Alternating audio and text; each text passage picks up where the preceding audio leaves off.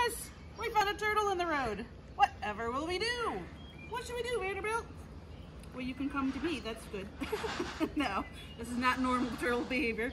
Hi guys, welcome to the North Carolina Zoo. I'm Nikki, your community education coordinator, and we're celebrating World Turtle Day, which is May 23rd. So Mr. Vanderbilt here is going to show us how to safely cross the road. Hitch a ride on somebody's shoe. But not on your foot. So how you tell, so if you find a turtle like this in the road, that shell is pretty hard, but it's not hard enough to protect them from a car.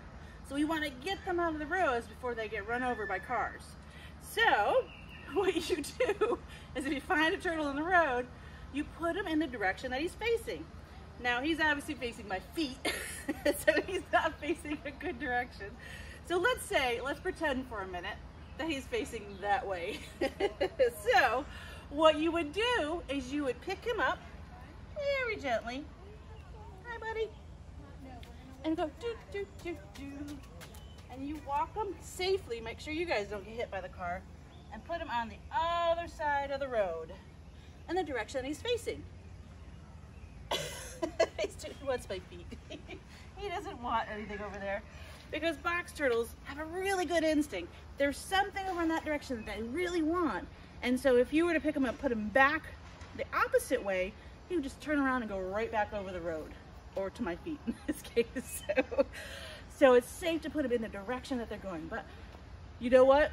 When you find box turtles in the wild, they're not going to be like Vanderbilt here, who obviously does not mind people at all. What you're going to see is this. So you're going to have a closed up box turtle, which is why they get their name, because box turtles have this cool hinge right here that lets them close up just like a box. And so if you notice, the hinge isn't centered, it's up more towards the top, towards his head. So where the hinge is, if it's closest to his head. So if you see the hinge here, you'll know his head will be coming there. So you find it like that, you're gonna put it in that direction, not the other way. And that's how you protect these really cool box turtles. And this is our North Carolina state reptile, is our eastern box turtle.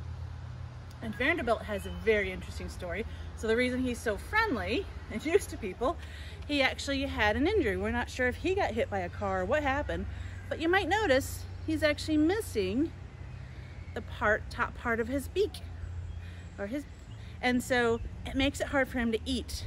So he wasn't able to be released in the wild because we have to chop his food up really, really small in order for him to be able to eat his food.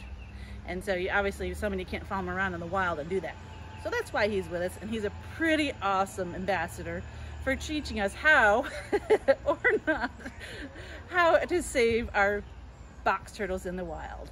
All right, give him a wave, Vanderbilt. Bye, say goodbye. All right guys, enjoy your World Turtle Day. We'll have to stay safe and we'll take care. Bye-bye.